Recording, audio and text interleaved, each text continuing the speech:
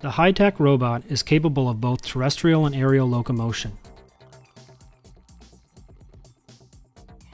The robot is composed of a cylindrical cage connected to a quadrotor through two revolute joints. Thus, the cage can roll freely with respect to the quadrotor body. The flexible structure of the cage, fabricated out of polycarbonate and carbon fiber, makes the robot crash resistant. This simple but arguably elegant design allows a robot to use the same actuators for both forms of locomotion. This keeps the system mass low since the robot does not need to carry the added mass of unused actuators or control electronics.